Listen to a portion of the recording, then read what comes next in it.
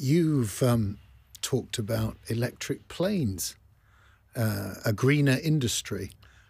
Is that a realistic possibility? Absolutely. Electric Absolutely. planes? And I got to say that, I can't take the credit on this. This was something that the company was interested in and was early on, here in back in, I think it was 2015, that they, the company made this cooperation with Wright Electric, which is a U.S. company based on that. But this has been close to me for many years.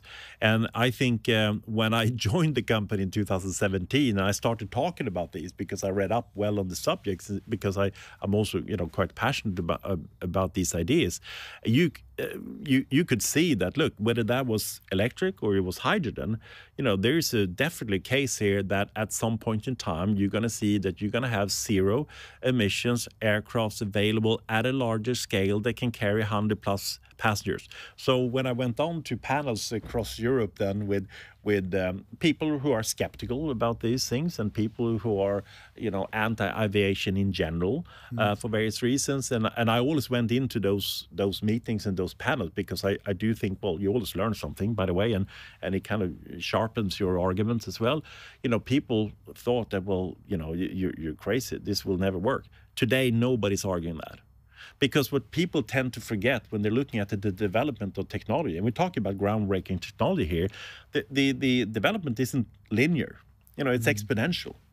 If you're looking at the capacity of the latest, lithium sulfur batteries versus the old, kind of lithium fuel cells or lithium ion batteries, that generation of batteries, if that has the same trajectory in capacity and development in the next 10 years as the old generation had last 10 years, the battery capacity is not going to be an issue by 2030.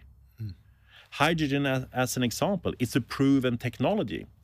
We know there are issues around that when it comes to the storage and there's complexity and it's heavy tanks. You need to have them at this moment in time.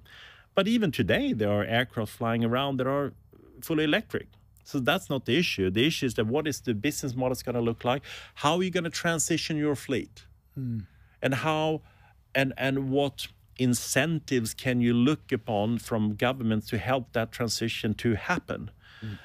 Because that's one of the arguments that I'm bringing forward now, and I'm taking up the chairman role of Airlines for Europe right now, and a lot of that time goes on with speaking to the Commission and decision makers to say that, look, you need to have a framework in place that is not only penalizing, there needs to be also an incentive in here to help that transition happen.